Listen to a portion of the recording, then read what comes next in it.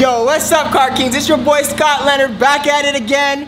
Me and the boys are about to meet up. There's a local 5-year-old, his dream is to see some supercars. Me and the boys are gonna be meeting up and we're gonna be showing this kid some of the cars. It's always good to inspire the youth, give back to the community. So you guys stay tuned. It's gonna be an awesome drive and we're gonna go inspire some young kids. I made it out to the pre-meet. Honestly, I didn't think I was gonna make it just because there was so much traffic getting here. Got a few good cars here, Lamborghini, Corvette, some Mopar SRT. We got another Aventador, the Performante, Ed's Performante, my 570S, Mitch's R8. You got the Aston Martin, and you got GT3, and we got this rain. Now this is just frustrating. I can't believe it. And I really am itching for a drive.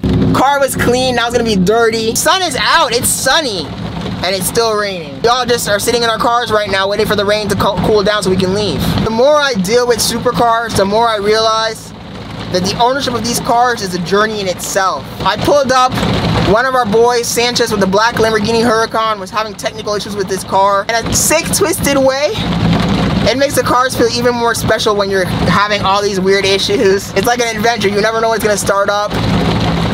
Supercar ownership is a journey. It never gets old. I think that's part of what makes the car special. If you're thinking about getting a supercar, you gotta keep that in mind.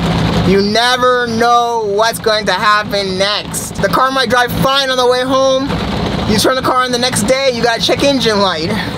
You don't know. Luckily, I have not experienced any of those issues with the McLaren so far. But the moments when the car is running the way it's supposed to run, make it 100% worth it. I guess I'll catch you guys when we get to the next spot.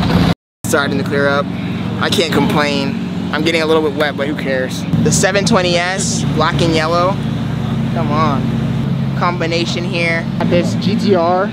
I don't know if I can get tired of saying it, but we got the King here. The SVJ. Red and black. The amount of heat coming off the back of this car is insane. And then he has a Gintani exhaust. Thing sounds beautiful. I'm starting to wish it was my birthday. There you go.